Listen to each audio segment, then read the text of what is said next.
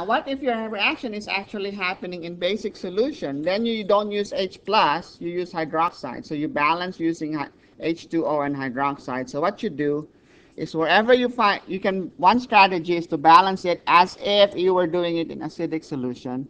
And then wherever you see the H plus, just replace that by H2O and then add hydroxide to the other side, because that will take care of the that will get rid of any H plus in your balancing half reaction. Okay, and you may need to simplify it because water might appear on both sides. Let's illustrate that with what we just had earlier. What was our balance equation?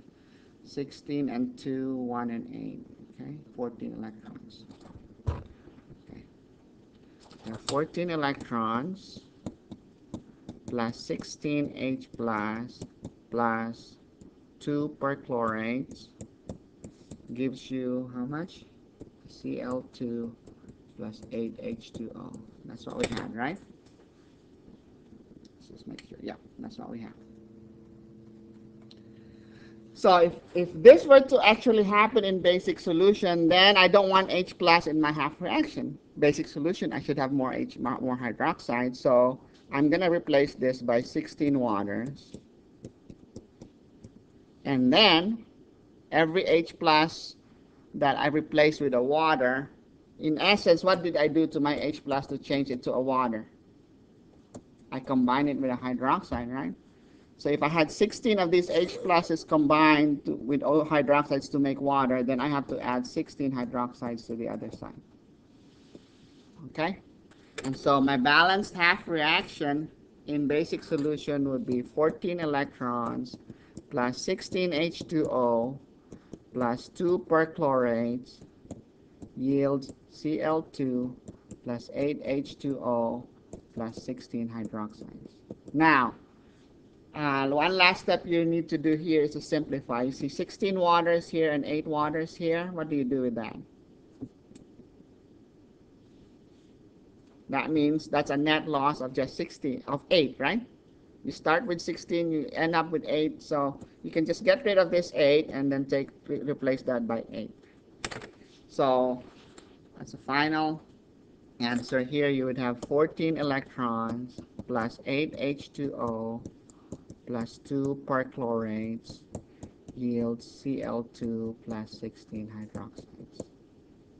That's your balance equation. Let's verify that it is in fact balanced. Chlorines, you've got 2 on each side. Hydrogens, you have 8 times 2, that's 16. That's 16 hydrogens. Oxygen, you have 8 plus 8, that's 16 oxygens, and you have 16 oxygens right here as well. So it's balanced. As far as charges go, this is negative 14 plus 0 plus 2 times negative 1. That's a total charge of negative 16 on the left. And the total charge on the right is also negative 16. 16 times negative 1.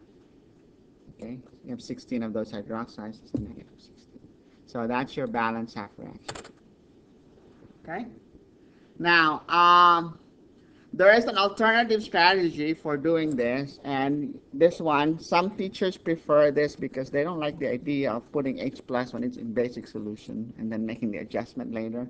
So you can actually just balance using hydroxide and water at the outset.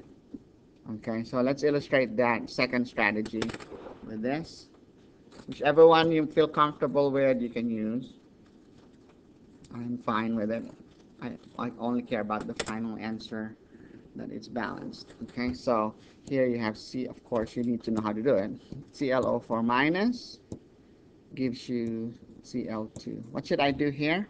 First step, balance all atoms besides oxygen and hydrogen. So what do? I need 2 chlorines, right? And the next step is this. To the side with excess hydrogen, you add hydroxide. Why? Because that excess hydrogen, combine that with hydroxide, will give you water on the other side. See? So do I have any excess oxygen here? I don't, so I can't use that. So let's go on to the next step right here. If you have an excess oxygen on one side, okay, combine that with H2O, on that side, add more H2O to that side, what happens to the other side?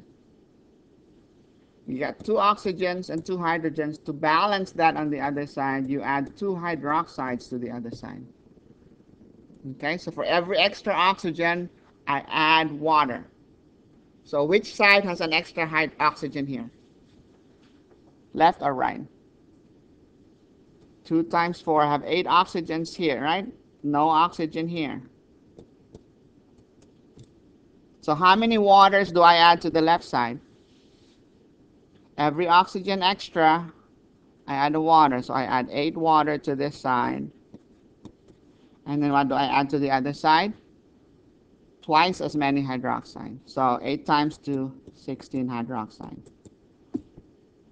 Okay, and then the final step, you have to balance your charges, and you'll find that you're going to have to add 14 electrons to this side. And that's the same